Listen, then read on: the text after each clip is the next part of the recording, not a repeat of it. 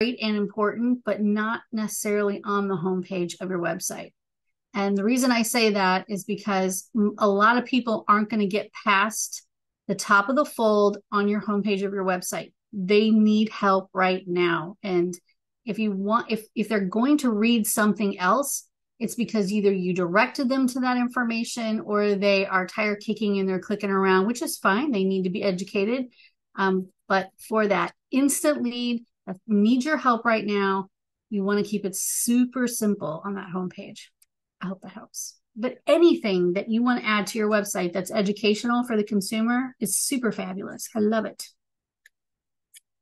Okay, so I'm down to email marketing. Building and nurturing an email list will to keep the audience engaged and drive repeat traffic to the website. Excuse me, we just talked about this with regard to the newsletter. Not only do I think you should have a newsletter once a month, you're not killing people with multiple crazy emails. You're just sending them something once a month. They can unsubscribe at the bottom of the newsletter every single time if they want to. Perfect. And trust me, if they want to unsubscribe, they will, or they will send you a note, please unsubscribe me from this list. And that's fine. Okay, but let's talk about other things you can do with email marketing. When somebody comes to your website for the first time and they fill out a form or they do the little chatty thing or whatever, you're capturing their email address and having an instant email go back to them to tell them that we understand you're here. We know you may have questions. It reiterates what your phone number is. It tells them someone will be reaching out to them. Those are all great. But you can continue that. If this is the first time someone's come into your fray or your web, then you're going to want to tell them all the different things in a very simple way that you do and why home care is important and all the educational things that go along with it. And I recommend a drip campaign. A drip campaign is a series of emails that go out to that newbie, that new person over the course of, say, 30 days. So it starts with a welcome email, tells them a little bit about you all, tells them that you hope that we can connect so that we can understand more about your situation as a consumer. And then over time, it expands. That email subject changes to, what your specialties are, or if you're a family caregiver, how to respite care can help with stress. So there's about 10 emails. One goes out every 3 or 4 days over the course of 30 days. That's a great way to introduce yourself and keep that person in your sights and keep you top of mind with them for the first 30 days that they inquire. So if they are a tire kicker and they are researching because they've never had to deal with this before, you've got 30 days to kind of remind them that you're here and you're willing to help. Also, you have to, obviously call them, talk to them. After that, they should be definitely on your newsletter list. So every month they're still receiving a little something from you. So those are the things I recommend as far as email marketing. And you can do one-off emails. You can do a one-time email blast about the Alzheimer's walk this fall and that you have a team and you'd love for them to join you, or, you can always do one-off emails every once in a while, but drip campaigns are very important. Okay, I'm going to move on to SEO. Wait a minute. I gotta move through this, baby. All right. What actions contribute to SEO and what is SEO anyway? SEO is search engine optimization. It's something that we like to do to any website that we build and maintain because you have a lot of competition in your area, and Google and the consumer needs to know who you are, what you're doing, what your services are, where you're located, what service areas you cover. And requires a lot of work and content. Google is finicky, to say the least.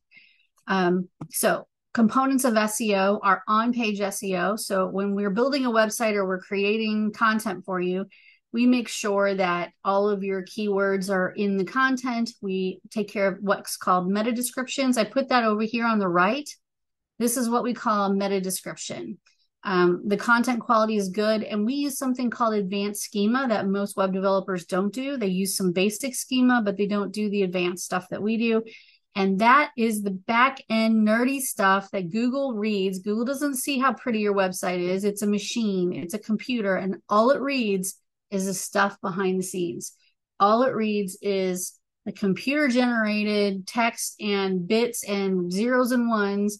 And if you don't have a good explanation of who you are, where you're located, and what you do behind the scenes, Google kind of flips through it and moves on. Doesn't really, it may get a few things. Obviously, it gets some stuff, but it may not get the whole picture. And you need Google to understand your whole picture.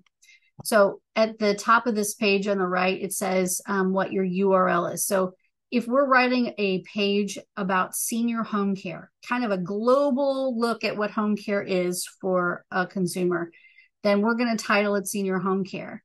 And we're going to put a page title on it that matches. And we're going to have an SEO title that matches. And we're going to put with that, sorry, there's a little extra character there. We're going to put senior home care. We're going to put the location that you're in, your main location, maybe where your office is located. And then I whited out the name of this company so you can't see it, but then we would put your company name after that. In the meta description, we want to hit certain keyword phrases. We want to make sure that we have senior home care. We have your main location. We have things like compassionate support, tailored home care services for your loved ones. We could even go a little bit further, but we have only 160 characters to get that message across. So these are the things that we make sure we craft carefully so that they resonate well, not only with the reader, but also with Google. That's on-page SEO. Off-page SEO is backlinks. So it's other websites linking back to your website, reputable ones. Never, ever, ever, ever buy backlinks. Do not do it. You're killing your website. You're killing your visibility. So when we do that for our clients, we're very careful. We use mainly Google properties and some online properties that we know are reputable. Social signals. So you want to make sure you have those Facebook posts going up there, maybe Instagram, maybe TikTok.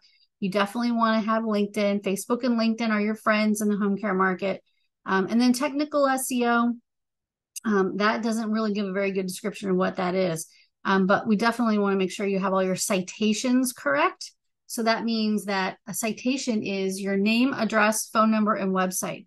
So if I were to go on yellowpages.com, your yellowpages.com listing, which nobody uses or goes to, but that listing is exactly the same as the one that's as the name, address, phone number that's on your website. And that one matches the same one that's in Google. And that one matches the same one that's in care.com or caring.com or yahoo.com. They all need to match. When they are conflicting, they have the wrong address because you moved last year and didn't tell anybody, or they have the wrong suite number, or they have the wrong phone number. That's confusing. So we go in and we usually do citations for our clients to get everything in the right order. We do at least 50, I believe. And then website speed, I've already talked about that. On mobile, it has to be fast. If it's not fast, you're out. You're Jane Store. Any questions? We have a question back to emails. What is the best way to capture someone's email address for the email campaigns? Oh, that's great.